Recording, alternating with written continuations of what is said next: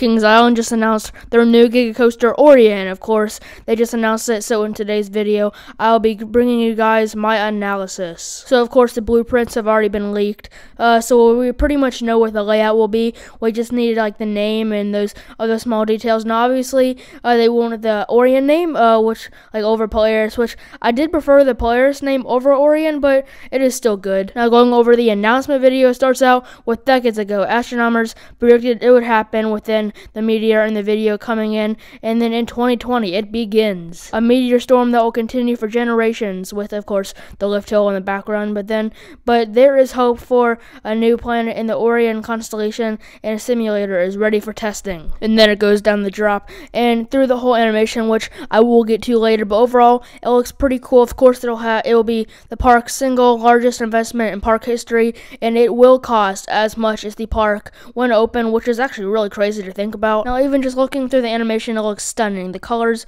look very good, a little different than Leviathan or Fury's blue, and in my opinion, this is better and maybe the best looking coaster in the park, and of course, also with those white supports. But then, of course, the ride experience looks like it'll be fantastic. The theme is a little vague, but I also hope there's some theming in, like, the queue or station. Of course, you won't see any theming during the ride, but actually, X-Base, which used to be the name of the area, is now going to be called Area 72, of course, in honor of when Kings Island opened in 1972. But it sounds cool, of course. Flight of Fear is right next door. But getting to the stats, of course, it's made by B&M. It'll have a top speed of 91 miles per hour. Now, a height of 287 feet, which at first you think, hey, that's not a Giga. But the drop is 300 feet. Just barely, it is a Giga, but we have seen the blueprints before. It was like a long time ago we saw them. So we know it would be a short Giga. But it looks to be fantastic and pretty steep, though. Now, it will have a track length of 5,321 feet,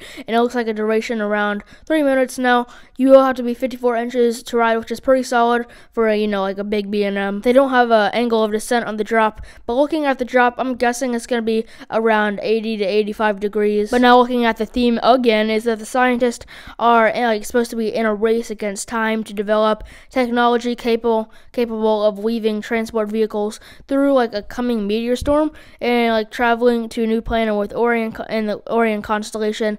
But then, of course, for the program to be successful, it needs volunteers to help with testing, which of course are the riders. The theme, like I said, is interesting but cool. Now, looking at the layout, it has some very nice elements, like that big turn right after the drop. I mean, like the turnaround bank and the kind of wave turn near the end, which I think like the drop will be the best part of the ride. I mean, if you've ridden Fury, like, you know what I mean. These drops feel like you're going down them forever, and it'll most likely be the best part of the ride. And now, obviously, it'll definitely be a fantastic addition to Kings Island skyline. It'll like be like too good. Now, like the duration is a little short, like for like a Giga. Definitely shorter than Fury, maybe longer than Leviathan, and probably not shorter than i305. But it'll be fine. It still will deliver a fantastic ride experience. Now, here's one of my cons, and that is that it is only 287 feet tall, which like the 300-foot drop that is making it a Giga, but you gotta go taller. One of the possible answers to that problem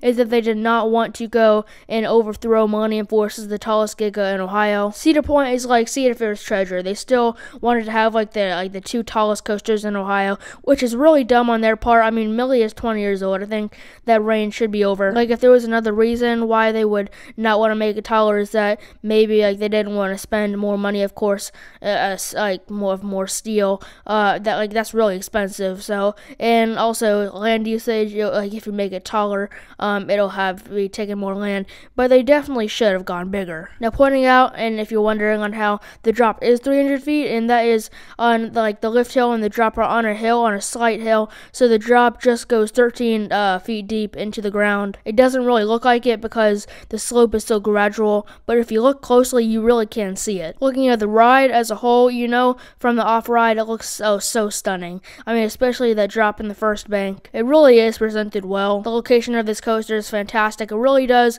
round out like the park where all the good coasters are. But now getting into this ride element by element, you will start by leaving the station, then go up that lift hill at 287 feet tall, dominating the skyline, like I said earlier, and a great view, and then you will plummet down that drop. Now this thing is right next to Racer, which it'll look huge from like down on Racer. Although the drop is very like it's a very long drop. It's 300 feet, which makes it a Giga. These drops really are fantastic, just like the ones on Fury and Leviathan. They feel like you're going down them forever, and then you'll go into this element that actually looks to be fantastic. It's a huge turn in the air that actually looks to deliver some sideways airtime. I was really impressed with what they did here. It's pretty much a wave turn. This element is probably the most underrated element on the ride. It just looks so massive, and you'll be turning right up there in the air, which this sensation will be like great. I mean, one of the best parts of the ride. Now probably then you'll go up into this next turn, which you'll turn down in the air,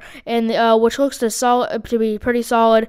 It'll probably be one of the weaker elements actually on this ride. We're then next into these back-to-back airtime hills. The first one being a speed hill, very much like Mako, and then into a more standard hill, delivering some good floater and flowjector airtime on both of these airtime hills. Like I said, that speed hill is very similar to Mako, except a little bigger, which is so it may be better. It hopefully will deliver some great flowjector and sustained airtime, and of course that will be like that standard airtime hill you see on tons of B&M, so will definitely be really good. Next you'll go into this smaller figure 8, which looks to be really fun. The same thing is on Shambhala, but this one is a little smaller. I think it has the potential to be better than Shambhala as it's lower to the ground, so it will probably be going faster through it. It also looks to deliver some good intensity like other good helixes out there. But next is that kind of miniature wave turn that is smaller than the other one, but it is a good way to end off the ride, and then you'll go into the brakes. Of course, you have the classic B&M Giga long brake run that just gives you the time to go over what you just experienced, and of course that brake run is 83 feet tall. Now, will this be the best coaster, Kings Island? Maybe, you know, I'm a big fan of Mystic Timbers, but just maybe it'll be better. I'm guessing it probably will be, and it'll probably be one of the best coasters in the world actually when it opens, and I think it will be as good as a normal Giga should. So I want to hear your guys' opinion on Orion at Kings Island. Do you think it'll be better than what people think it'll be? Share that in the comments below. Now, hope you guys enjoyed this video. Make sure to subscribe, hit that bell icon to get notified when I post a new video. It helps a lot, and see ya.